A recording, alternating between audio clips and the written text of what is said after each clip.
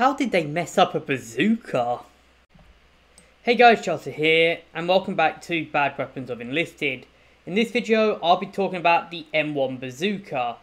More or less, I'll be talking about why it's so bad, and just really explaining its history, and why I think it's probably the worst anti-tank weapon in Enlisted. At least when it comes to projectile anti-tank weapons, and not including, of course, anti-tank rifles, which probably are much worse than this thing, to be honest. But anyways, let us begin with its history. As always, a bit of a brief history on the weapon. So, the Americans were trying to develop a way to pierce armour, and originally they were using rifle grenades. These included the M1 rifle grenade launcher, the M2 rifle grenade launcher, the M7 rifle grenade launcher, and the M8 rifle grenade launcher.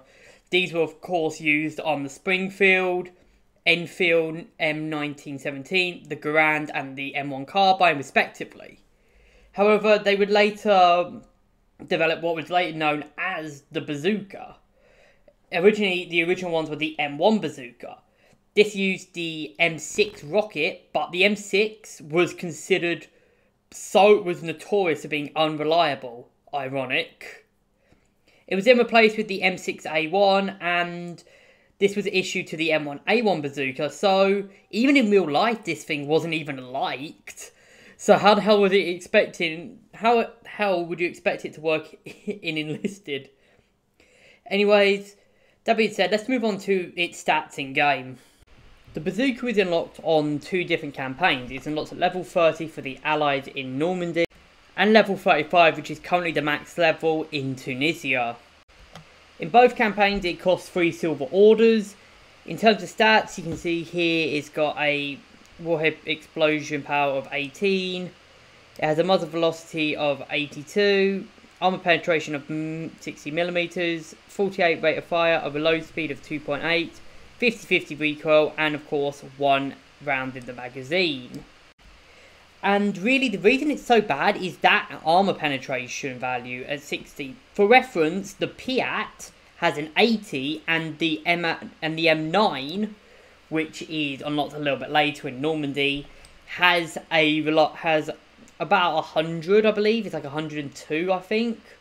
So it's the lowest power. So it's in the middle of the road in Normandy, and it's at the high end in Tunisia, and it's just middle of the road, really. It's worse than the Piat, and it's worse than the and it's definitely worse than the M9. So what's its advantage? Well, it has the range advantage, which, you know, normally that would be pretty good, but the M9 has pretty much almost the exact same range. The Piat can be used decently at mid-range, and really, that range advantage doesn't really mean much in the long run. If anything, the aim advantage just gives the bazooka, it gives it more of a weakness, because, yeah, we can kill things further away. So the M9 can do that as well.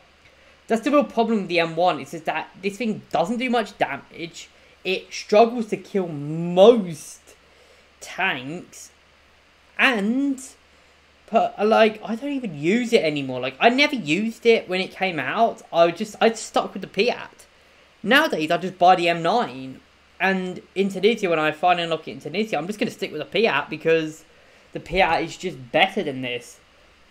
As well as this, what it's up against is really insulting.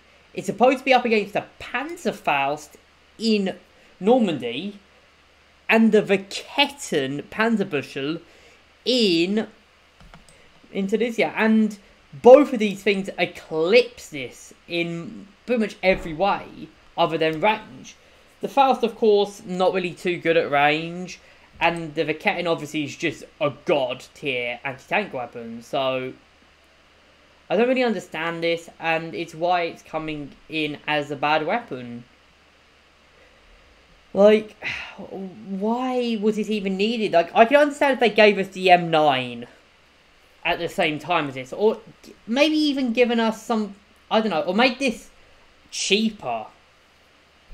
But the problem with the bazooka is it's 3 silver orders on both times, and it's better to stick with the peer hats, to be honest, on both occasions. Anyways, I'm just going to end this video here. That's really all I've got to say. It's just a bazooka. And it's a bad bazooka at that. Yeah. I hope you guys have enjoyed. Leave your thoughts in the comments what you guys think of this weapon. You know, let me know what you guys think. Is it as bad as I make it out, or do you think its range actually is an advantage? Let me know in the comments. You obviously join the Discord if you want to talk to me, or have a game or two, and I'll see you guys in the next video.